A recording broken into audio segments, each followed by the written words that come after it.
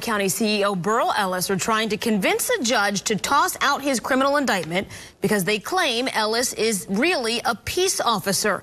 Channel 2's Richard Elliott is live outside the DeKalb County Courthouse with why Ellis's attorneys are trying such a legally creative move. Richard.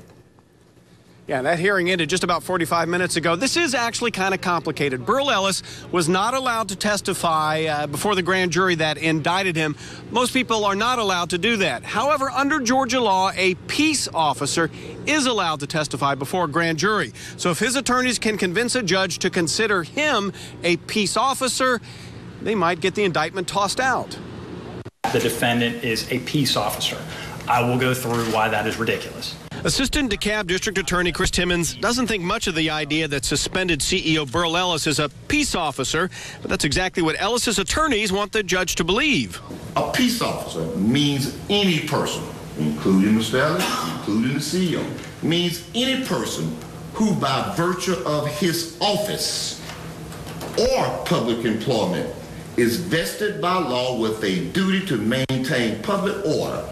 A grand jury indicted Ellis on charges he tried to shake down county vendors for campaign contributions. Under Georgia law, peace officers, like police and deputies, have a right to testify before a grand jury considering criminal action against them. Ellis, as an elected official, was not given that opportunity. So if his attorney can convince the judge that, as CEO, he's really DeKalb's top cop, they might get the indictment thrown out.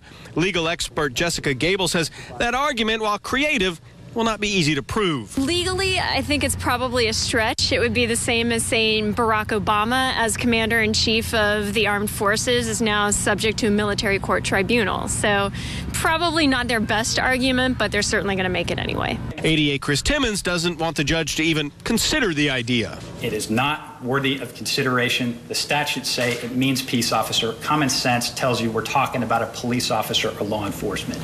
The plaintiff... And again, that hearing ended just about 45 minutes ago. Judge did not make a decision today. That will come later. Now, when that hearing ended, a former district attorney investigator testified that he didn't think they broke any laws when they conducted their undercover surveillance of Burell Ellis. You may remember yesterday, a former assistant district attorney says he thought they did. My colleague Erica Byfield's working on that part of the story right now. She'll bring that to you coming up on Channel 2 Action News at 5. We're live in DeKalb County. Richard Elliott, Channel 2 Action News. An apparent glitch